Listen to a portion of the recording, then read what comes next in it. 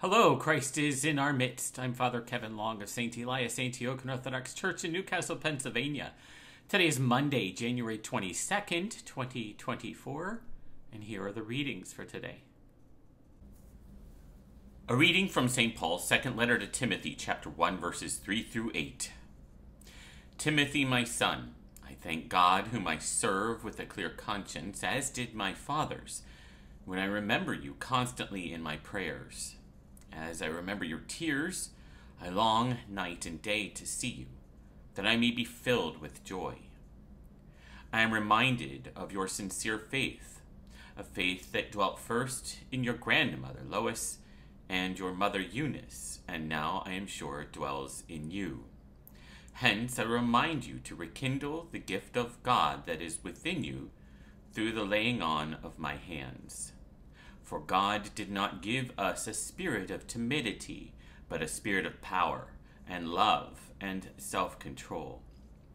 Do not be ashamed, then, of testifying to our Lord, nor of me his prisoner, but share in suffering for the gospel in the power of God. A reading from the Holy Gospel according to St. Matthew, chapter 10, verses 32 and 33, verses 37 through 38, and chapter 19, verses 27 through 30. Let us be attentive. The Lord said to his disciples, "Everyone who acknowledges me before men, I also will acknowledge before my Father who is in heaven. But whoever denies me before men, I will also deny him before my Father who is in heaven. He who loves father or mother more than me is not worthy of me, and he who loves son or daughter more than me is not worthy of me. And he who does not take up his cross and follow me is not worthy of me." Then Peter said in reply, "Lo, we have left everything and followed you. What then shall we have?" Jesus said to them, "Truly I say to you, in the new world, when the Son of Man shall sit on his glorious throne, you who have followed me will also sit on 12 thrones, judging the 12 tribes of Israel. And everyone who has left houses or brothers or sisters or father or mother or children or lands for my name's sake will receive 100-fold and inherit eternal life. But many that are first will be last, and the last first. Glory to thee, our God. Glory to thee."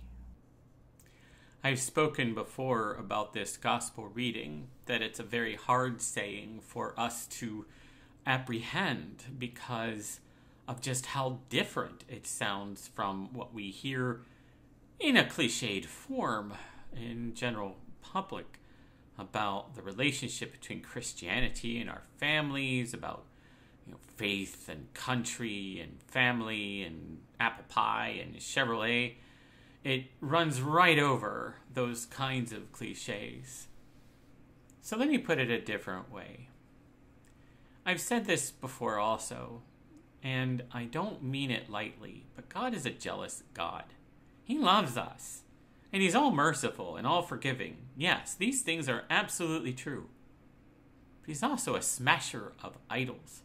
He's very impatient with idols, with anything that gets put before him. Our number one job is to worship God in spirit and in truth, because God is the source of all beauty, of all truth, of all that is good. And so, if the one who has all of those things and is the source of all of those things, then we can't look and say, well, family is the source of all things good. Family is all things beautiful and true. No, it's not that way at all. So sometimes family gets in the way. Sometimes family works against the faith. And then what do you do? Now, let's be a little bit more drastic about it. Now, there are subtle ways that family gets in the way in society today. Sometimes not so subtle, but most of the time subtle. But think about ancient Rome, or think about Russia in the time of communism. And there are other times. Times when mother and father would sell out their child in hopes that the government would smile on them, would be nicer to them, would give them things, or maybe remove some obstacle or some threat from their lives. In Rome, families would turn in their kids to the Roman authorities or to the local authorities, and those kids would be put to death. Sometimes the kids would turn in their parents for whatever reason. So no, family is not the central focus, and you can't say God and family as if they're the same thing, because they absolutely are not. And so when we hear that, then we understand what Christ is saying. He who loves father or mother more than me is not worthy of me. And he who loves son or daughter more than me is not worthy of me. These are very dangerous things. Yes, you can love father and mother. Yes, you can love son and daughter in a way that brings out the reality of the beauty of God in that subordinate kind of a way.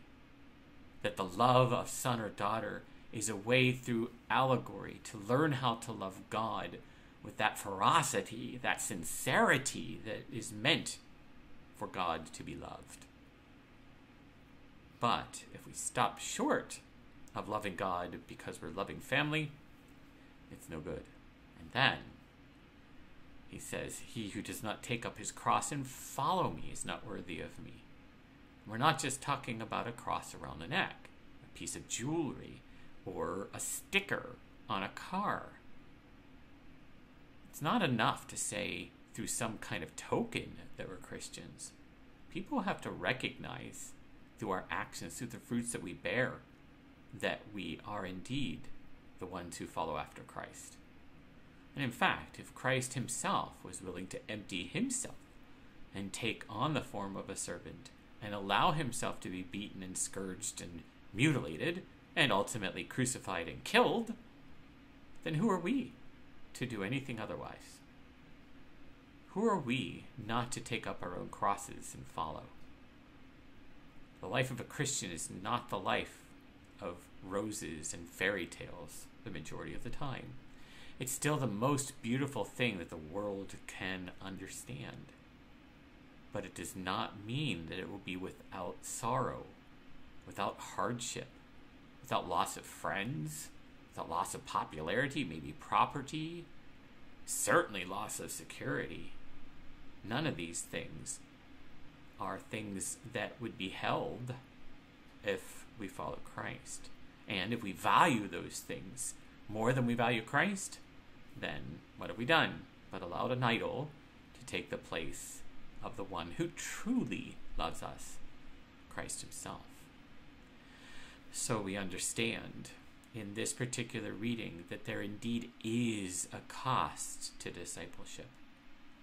Oftentimes what it really means is the shedding of our very own blood, or at least our willingness to have it shed. It does not mean that every Christian has to be a martyr, but it also means that if we do become one, we should not be resentful or angry with God because somehow he's let us down. No, he doesn't promise us peace and freedom except in Christ.